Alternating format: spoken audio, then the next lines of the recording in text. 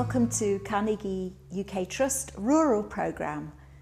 The Trust has had a long association with rural communities right across the whole of the UK and Ireland for the best part of 90 years. And now we're carrying on in a new pioneering phase, working with some very inspiring communities right across the UK. We've carried forward the vision that was provided for us by the Carnegie Commission, who published their report in 2007. We're living in such changing times. We've just lived through a financial crisis, and no doubt we're going to face climate change and resource depletion. And we want to equip rural communities in the very best way to cope with these changes. There are three principles that guide our work. They're very straightforward.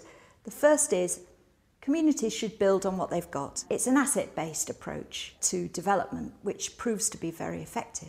The second, looking at the characteristics of the successful communities we've already observed. We've pulled these together in a model called the Petal Model. And finally, to promote this way of working, we have a community of practice for rural activists and policymakers and professionals where we can share these ideas.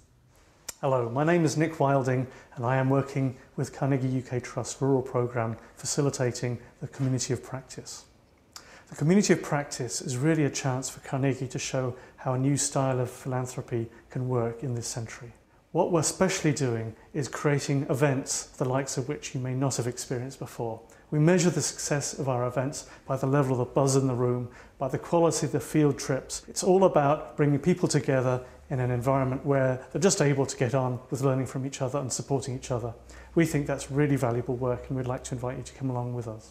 So as we live in the 21st century, we also have some amazing technology called fieryspirits.com. This is an online social network where those conversations can continue. We also have films, we have blogs, we have people posting pictures and some very, very hard-edged content, which we think is leading the way in rural development in Britain, in Ireland and beyond.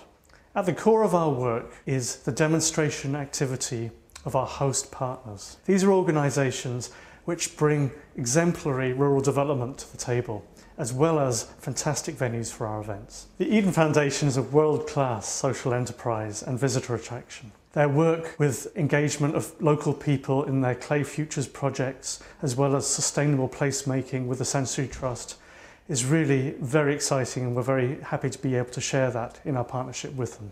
Tipperary Institute in Thurles, Ireland, is working on encouraging people to participate in area planning, both locally and also much more widely in Tipperary. They work with farmers, they work with local communities, and their specialism in rural sustainability and resilience is building on many great strengths they've had over the years.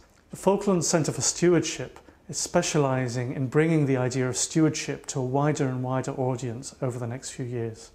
They're doing this through some very high profile and interesting projects, one of which, the One Planet Food Project, building on Fife Diet programme where people were eating food from within the region of Fife for a year, is really promising.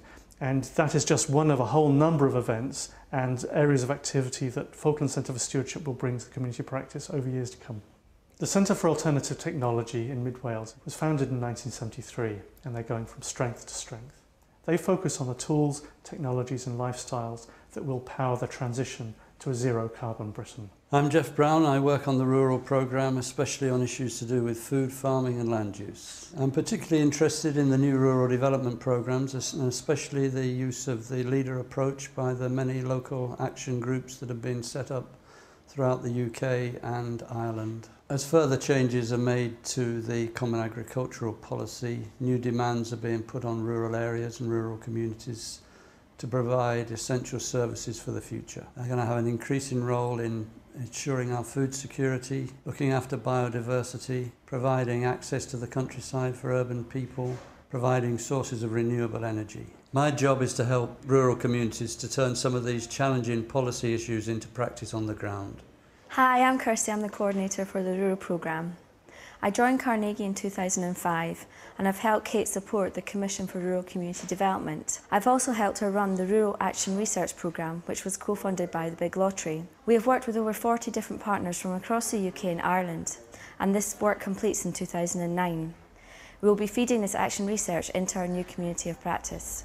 Moving on to the next phase, I'll be helping to support and develop our three main areas of priority. These are asset-based rural development, the PETAL model and the community of practice. I'm looking forward to working with the team and our partners to put these ideas into action and also to produce a series of interesting events and publications. Hi, I'm Donna. I've worked with the Carnegie UK Trust for many years. I recently joined the rural team and I provide admin support and backup. I like the variety of work and the new people that I've met, which means no 2 days are ever the same. I'm Diana Britton, and I'm just become a Carnegie UK Trust trustee.